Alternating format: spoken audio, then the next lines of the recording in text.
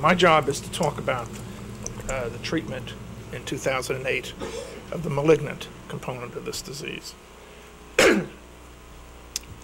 It's not a common disease. We see just under 3,000 cases a year in the U.S., mostly men. The latency periods are all over the place. And frequently, we can't get a good asbestos history on patients. They just don't remember jobs that they had and details of it from 30 and 40 years ago. Many do, of course. Median survival runs between 6 and 18 months.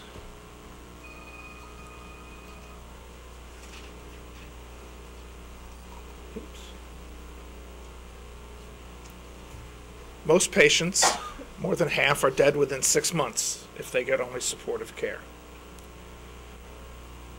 Less than a third of those considered for surgery turn out to actually be stage 1. And even with the best, most aggressive therapy for stage 1 disease, surgery, chemotherapy, radiation, whatever, 5-year survival is only 30%. And when you figure out now that we're 30% of 28%, etc., you're getting down to a fairly small number of patients who survive this disease. And clearly, for us, getting to surgery in this day and age is where we want to get to with patients. Well, why don't we get there? Because those patients that are alive at 3, 5, or 10 years following their diagnosis, they've all had surgery. They may have had other things with it, but they've all had surgery. And why don't patients all get surgery? Well, medical community nihilism. The second people see or think they have the diagnosis of mesothelioma, they hang crepe, which medically means they start preparing the patient and the family for a terrible outcome, suggests that maybe going through excruciatingly difficult surgery, being referred off, etc., all put up all the conflicts and the barriers that they're going to have to go through, and don't refer patients on to centers that know how to manage the disease. One of the more problematic things are the quick fix supportive cares tricks that are used. What do I mean by this? Many patients with mesothelioma present with pleural effusions. And those pleural effusions have been followed by family physicians, internists, and even pulmonologists for years without a diagnosis. They get a cytology and it comes back mesothelial cells or benign, no evidence of cancer. Okay, and they just leave it there. They don't do anything about it. They don't pursue it. That happens here, you're going to get a thoracoscopic examination pretty quickly if we don't have a reason why you have a pleural effusion, whatever the initial cytology shows. And then when the patient does finally show up with a malignant effusion, I would say better than half the time the diagnosis is misconstrued and made wrong in the community hospital as an adenocarcinoma of the lung, and the proper tests are not done. Oh, malignant effusion? Let's see, what procedure are we well remunerated for? Oh, let's put a chest tube in and put talc in there. And they do. And talc works sort of like super glue between the surface of the lung and the surface of the chest. And any of you who think about the concept of the surgeon having to separate those various layers when somebody super glued them together can imagine what that does for the patient's operative course. There are, in fact, very few centers with documented track records for treatment of this disease. There are less than a dozen in this country where there are enough people that care about it. You have to have more than a surgeon or more than a pulmonologist or more than a medical oncologist that cares about the disease. You need a team of people to take care of this disease. There are virtually no large standardized treatment trials for this disease. We don't have a literature to turn to. And in my more common role as an advocate for lung cancer, where we like to point out that all lung cancer kills far more people, far more women than breast cancer does, the investment in breast cancer research is tenfold the investment in lung cancer research, and the investment in lung cancer research is 1,000-fold the investment in mesothelioma research. There are basically two flavors we see of this: the epithelial mesotheliomas, which make up about 50 to 70%. And when we talk about curing this disease, these are the patients that we cure. The patients we don't cure are the sarcomatous mesotheliomas. Pretty much no matter what we do, even if they look operable in the beginning, this subgroup of patients does extremely poorly. And I would have to say we're going to have to go back and think, ultimately, as we learn more about the molecular biology of this disease, are these in fact the same disease? And it's not clear to me that they are, even though they happen in the same place with the same etiology. Patients present with pleural effusions or unilateral pleural thickening. That's in practice. In our operation, they don't. They have a subtle change in their plaques or a new infiltrate or a new nodule because Mike's been following them for a period of time. They've gotten the follow-up scan. There's a change on it, and within a week they're in the multidisciplinary clinic here being sorted through. So we tend not to see people presenting like that unless they come in from outside of our system. But this is how they present in the real world, and they always present with shortness of breath. Many of them present with chest wall pain, and of course they present with fatigue, weight loss, anorexia, the usual accompaniments of advanced disease. Here's a chest x-ray of it, and you can see over here the blunting of this side. Quite frankly, my opinion is that the chest x-ray is one of the more useless tests that God ever created. It gives us no particular information. You're summing a three-dimensional space onto a two-dimensional surface, and you lose an incredible amount of information. It's, of course, the CAT scan that gives us more of an answer. And we see patients presenting in two fundamental ways. We have a lot of staging systems I'll only briefly mention in a second. But this patient has bulky disease. You can see the whole pleura is lined.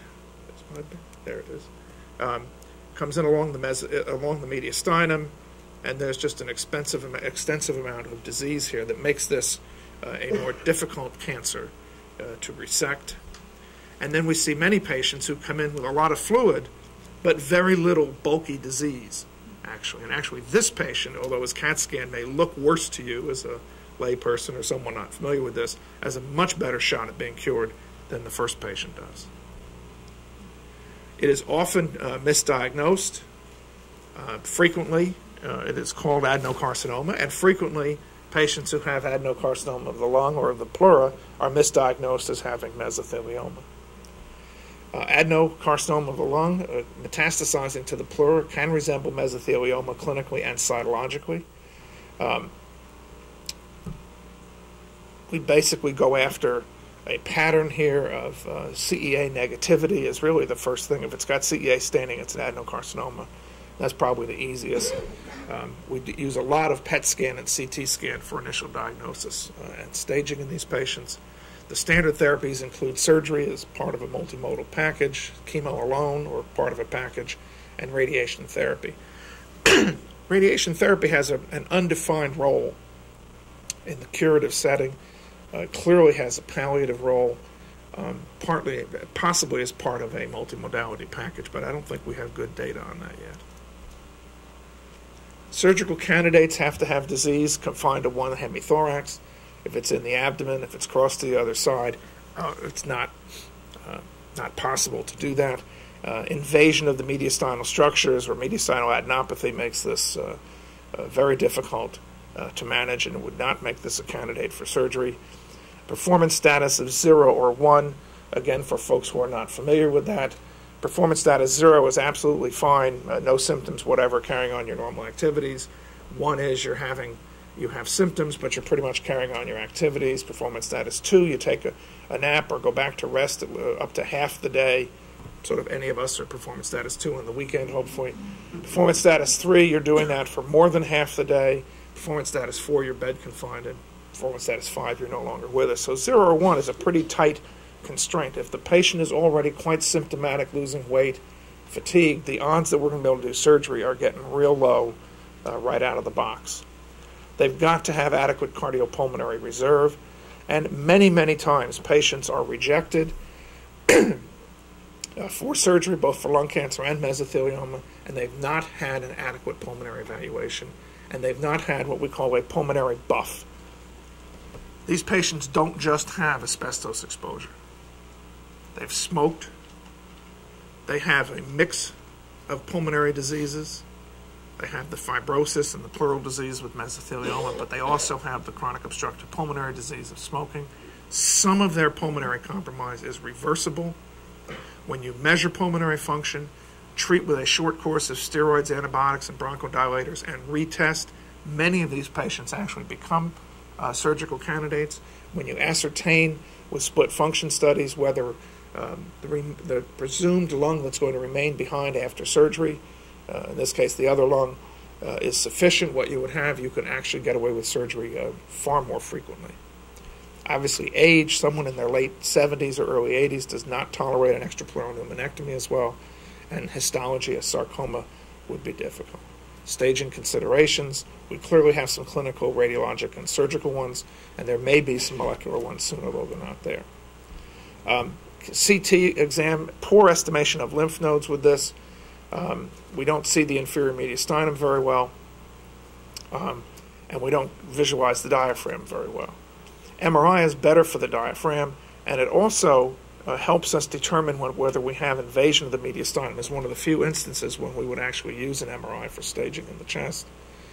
In the larger studies we've had out there, non-epithelial histology, male sex, poor performance status, low hemoglobin, and elevated white counts were all poor prognostic factors for this disease. Lymph node involvement, you can see here, if you do the extrapleural pneumonectomy and you have lymph node disease, that survival curve is dramatically worse. This is PET scanning. PET scanning is outstanding for determining the extent of this disease. Much more accurate, we think, than CAT scan in tracking down where the disease is and pointing us away from patients who don't have operable disease, and also pointing us back to patients who we think initially have more disease than they actually do, and who in fact are surgical candidates. The extent as it is in lung cancer, and I suspect as we will find over the years, we characterize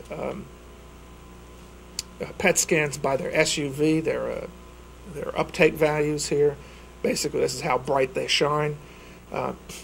If it's less than 4, which is getting down in benign range, and the patient has epithelioid disease, they tend to do pretty well. If they have sarcomatous disease, they don't. If it's greater than 4 and epithelioid, they do worse. If you compare this curve and this curve, the top curve and the white curve, you will see there's a substantial difference in how much uptake there is on PET scan. And the uptake, the SUV, is a marker of how clinically active, how biologically active the tumor is. It will, I think, turn out in lung cancer and presumably ultimately in mesothelioma to be one of the strongest clinical pieces we have. I will not take you through the staging system. There's a whole bunch of different systems that usually have people's name attached to them, and then there's an international system. And it breaks down in the way you would expect it to, which is the earlier stages do a bit better than the later stages. There's now some of the work done here by Dr. Pass before we went to New York. There's some early work on molecular prognostication. This is not soup yet. It's not ready for utilization as a clinical marker, but I think we will get there over the next 10 years. So right now, the treatment algorithm is they get their workup. If they're stage 1 to 3 and they're operable, they'll get extrapleural pneumonectomy. If they're medically inoperable and they have non-bulky disease, they might get observation or go into chemotherapy. And if they're medically inoperable or have stage 4 disease, then they'll go on to chemotherapy. There are a number of regimens underway, and there are a number of patients for whom supportive care is the more appropriate options. Radiation therapy as primary therapy is not particularly useful. The large field that's required takes in too many vital organs. You get radiation damage to the liver, the esophagus, and the lung that's irradiated becomes quite useless pretty quickly. It is useful for local disease control, as an adjunct to surgical resection for positive margins, and of course for treatment of painful lesions. Extrapleural pneumonectomies, I won't take you through this as a non-surgeon, but this is a major operation, removal of the entire lung and the pleura and the diaphragm on that side. It is not for the weak of heart. There are 2 series showing that removing the pleura but not the lung look to do essentially the same, and there is no difference in the small data that we have. Again, these are not comparative studies. These are groups that were selected for different reasons, so we don't have, this is not a prospectively randomized study, but it's not yet clear whether extrapleural pneumonectomy is needed. We still prefer it in the younger patients. But if you don't do good cytoreduction, if you don't get all the cancer, you have poor results no matter what procedure you do. And the surgical results with stage 1 disease show about a quarter of patients are alive at 5 years. There are a lot of adjuvant therapies for this: photodynamic therapy, chemo, hot platinum perfusions of the chest, radiotherapy. Overall, adjuvant therapy improves things a little bit, but photodynamic therapy does not. This was Harvey's data from the NCI. There are several other studies that show that. There's the intrathoracic hyperthermic pleural effusions, perfusions with usually platinum or platinum and adriamycin. This has not been shown to be helpful either, in particular. There are a number of chemotherapy agents that are out there. I think these response rates are from very select small groups of patients. And then we have the phase 3 trial that leads to our only FDA-approved combination in this disease. And I have to say, even though I do think pemetrexed is a useful drug, that this study bordered on the immoral. Cisplatin alone has never been a standard treatment for mesothelioma. When this study was designed, there was not an oncologist in the country who would sign up to use cisplatin alone as a standard treatment for this disease. But the drug company, with a flurry of activity in this time frame, decided that putting their agent plus platinum against platinum alone was a definitive trial. The FDA accepted this, and so the standard treatment today is pemetrexed, cisplatin, or Alimta cisplatin, in what I consider an unethical and statistically invalid trial for that reason. This was not something, and yet this was how many of the standard chemotherapy agents were approved for lung cancer as well. We've had an induction chemotherapy and surgeries, but by the way, Alimta cisplatin does work in mesothelioma. We get some nice responses with it. It's not an unreasonable regimen. Whether it's any better than gemcitabine cisplatin or Alimta carboplatin or any of another series of these is unclear. There are not enough cases to really run those trials. We've had a preoperative chemotherapy trial going forward. Not clear yet whether that's going to pan out as the data is being analyzed now. There are new combinations, Alimta and gemcitabine, maintenance therapy with various agents, better monitoring with biologic markers, specific antigens, elimination of asbestos, more awareness, etc. Again, we need to find this disease early. We don't have a chance unless the disease is found early. And so I think that's where our efforts belong. You can sense our frustration at dealing this, and when we catch this at the end of the loop. Know that